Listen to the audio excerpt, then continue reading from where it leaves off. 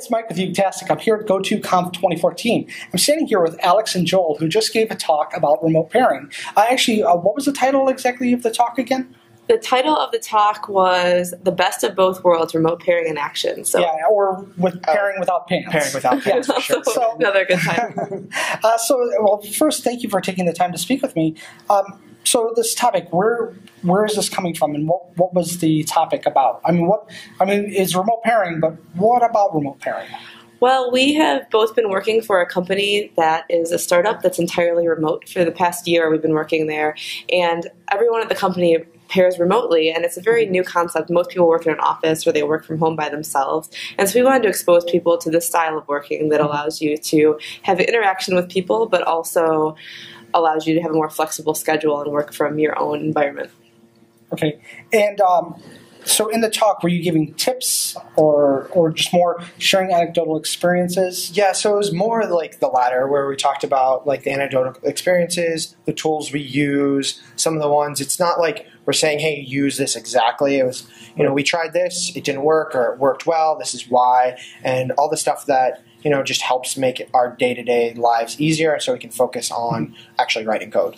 Oh, and the types of applications are you writing? Are they web applications, Windows applications?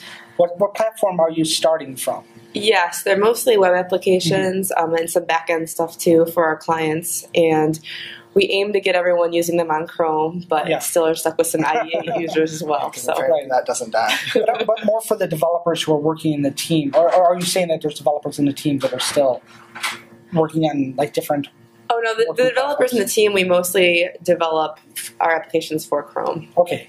And everybody's probably, running MacBooks, or are you a Windows shop? Yeah, so we actually have a pretty standard setup where everyone has a MacBook Pro and 2 Thunderbolt displays, just so when you're screen sharing, you can kind of have the other person's screen up and also still have room to maybe Google some stuff on yours.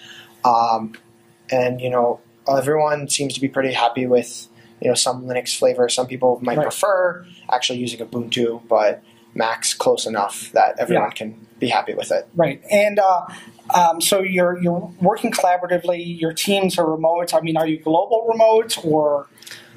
We are. We try to stick within the 4 U.S. time zones now because we try to stick with a consistent workday and core hours for everyone. But that might change in the future. But right now we are spread across the entire continental United States. And that's interesting because it brings to the next question I was thinking about is office hours and having collaboration. Is it strictly developers work it out between themselves, or do you have, like you said, an office hours kind of? So right now we pretty much are collaborating the entire day. We start at 9 a.m. Central and then just kind of go to the day ends. But obviously, sometimes our team is an odd number because someone's out, or someone's got something going on, or just wants to work by themselves for a little bit that day. So we kind of make it work. As we get more people on the West Coast and our team becomes this collaboration of people across multiple time zones, we are kind of having to move to the core hours concept where hey, try and be online between these hours so we can pair then, and then either pair with somebody in your time zone at the other end, or maybe just work on learning something new. Yeah, and that's interesting you were saying about pair with somebody in your time zone, where I wondered if there was some kind of striping maybe across time zones where because people just overlapped more, they collaborated more. We haven't gotten to that point yet, but we are growing so rapidly. We've gone from 1 to 25 developers, 50 employees over the past year. And so if we start to get bigger contingencies in each time zone, that might be somewhere a way that we go. And you alluded to some tools that you use. What is you described that every developer has 2 monitors, so that way they can pair and chat. What are some of the other tools that you use and recommend? So we use, right now we're just using OS X Screen Share for screen sharing. I know there are a lot of other tools out there. One of the other ones we've liked was Screen Hero, as you said you've used that before.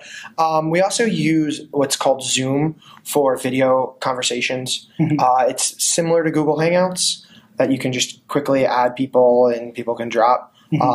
Seems to be a little bit better on your computer in the long run. And then we also use Slack, which is just a kind of like IM chat where you can have groups. Oh, it's like the hip chat. Yeah, it's very similar to hip chat. So it's persistent. You can search it. You can have different groups. You can email or IM someone directly. So those are the biggest tools we use. Did I miss anything? For our task boards and for transparency between the different groups, we use Trello. So that's like kind of an online agile task board type system where you have user stories and you can move them across and see what people are working on. Right. And when you're doing are you iteration planning meetings and things like that, or how do you structure? So on a day-to-day basis, people pair off and probably, I'm presuming, have a daily kind of stand up or sit down, whichever the case might be. But how do you structure work in a longer cycle? We so far have had minimal structure. Basically, as the business finds more features they need implemented, they will just add them to the prioritized column. More recently, because work is piling up basically in different areas, we want to keep our task board more clean. And so we've tried to move more towards 1 week iterations, but still minimal process. We have a brief meeting where we move some cards over into the next week's work, but not a lot of, in previous jobs, we've had long sprint planning meetings and things like that, and we don't want to get into that, so we just keep away from it. So try to keep it a little low formality. Yes, low formality. And from your presentation, did you present any specific tips or pitfalls that you would?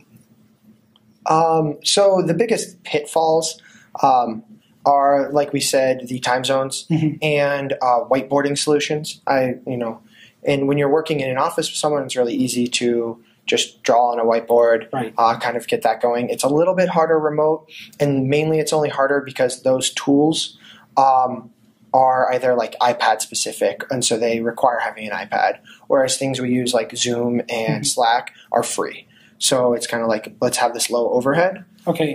As far as tips, we just try something, see if it works, and just don't stick to it. Or don't say you have to use this. Yes. If it doesn't work, try something else. And be open for experimentation. Don't be too dogmatic, because a lot of this stuff is kind of new. I mean, the technologies are new. The whole idea of remote working is kind of new.